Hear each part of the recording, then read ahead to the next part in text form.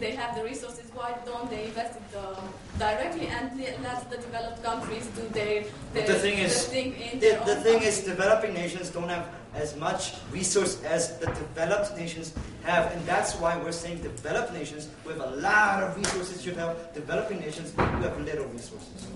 Okay, thank you.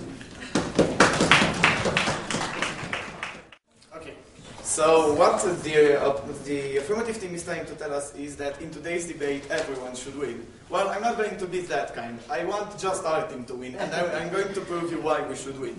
I'll base my speech on 3 main points. First of all, that developing countries have the power, the economic power to account for what they pollute. Second of all, that it's not the developed countries' responsibilities to reduce emissions in developing countries, but rather in their own countries, which they don't. And third of all, that developed countries are not Superman, and they cannot afford to reduce both in developed and in developing countries their emissions. So, first of all, they say that we need developed countries to invest in developing countries so that they would create this infrastructure in developing countries, and that they can give the developing countries a start for them to do it on their own. But they already have these infrastructures. They already have it at a much cheaper price. For example, China produces 60% of the 55% of the world's solar panels.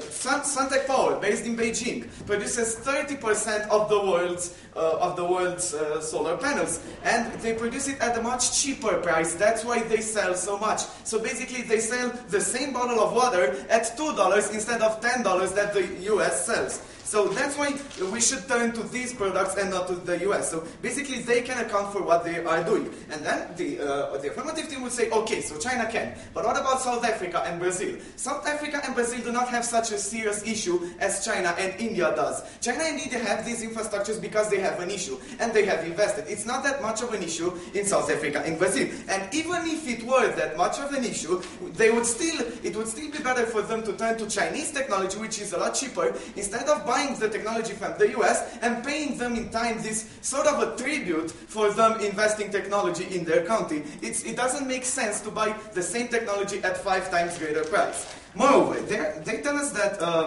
the developing countries do not have that much of a responsibility as developed countries. We never said that developing countries have to save the world from global warming, but they have to account for what they pollute. If they pollute, they're responsible for their own pollution, and no one else is responsible for their own pollution since no one else told them to pollute. And they have to account for this responsibility. The US has to account for the pollution they have done in history and they are doing now in the US, and they don't do so, because if they did, they would have reduced their emissions. But the US still has one of the highest per capita emissions. If they would have had reducing emissions as a priority, they would have started in their own country and solved the problem there, and then start solving it in the rest of the world.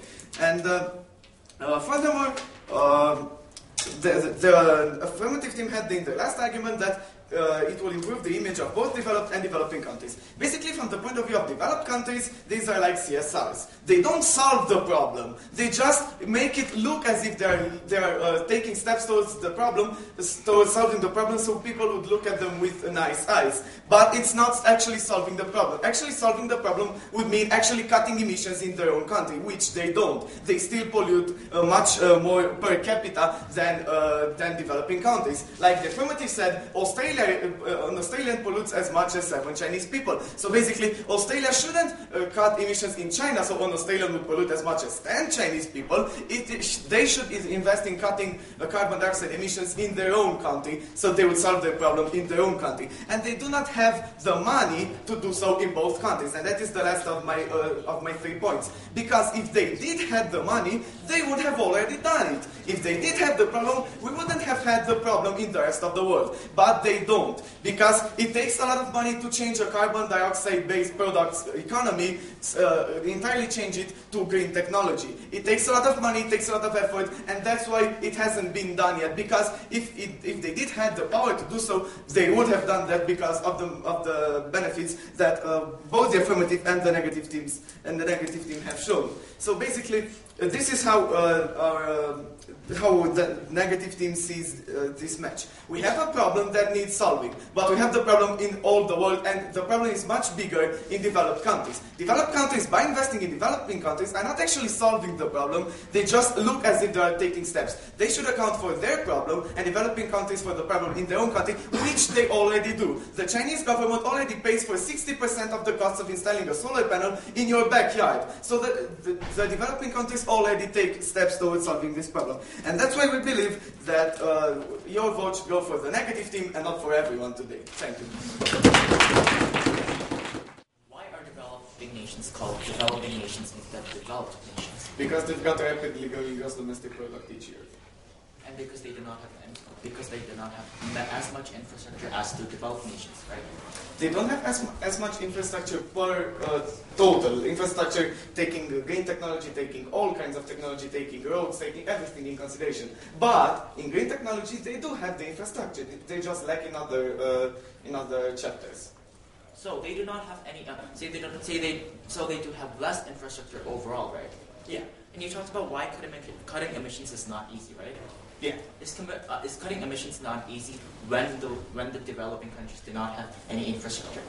It's not easy, but they are already accounting for it, and they are already putting money into it, and they are already investing it. And there's no need for developed countries who cannot manage with their own emissions to come and try to help them, because developed countries have a much greater issue in their own country than the developing countries do. Did those developed nations that you just talked about have not invested in green technology? Not enough. And we can see it in the carbon dioxide emissions that they still have today. If they would have invested enough, then we wouldn't have a problem today. But obviously they didn't. Is global climate change or carbon emissions a global problem? It is a global problem. Then isn't it better for us to reduce global carbon emissions at a better rate at a global level than just having developed nations At a global level doesn't mean developed countries in developing countries. It means developed countries in developed countries, developing countries in developing countries. Since developing countries are not solving the problem in developed countries. So basically that would mean solving the problem in one part of the world, whereas in the rest of the world they will still have high carbon dioxide emissions. But it is true that those developed countries have invested on their own to green technology, right? It's true that they have invested, okay, but it's also true that it's not enough, and you can see it in the effects. And they have researched and developed those green technology more than those developing nations in the status quo, right? No, actually, both the developed countries and China have the technology. It's just that it's much more expensive in the developed countries.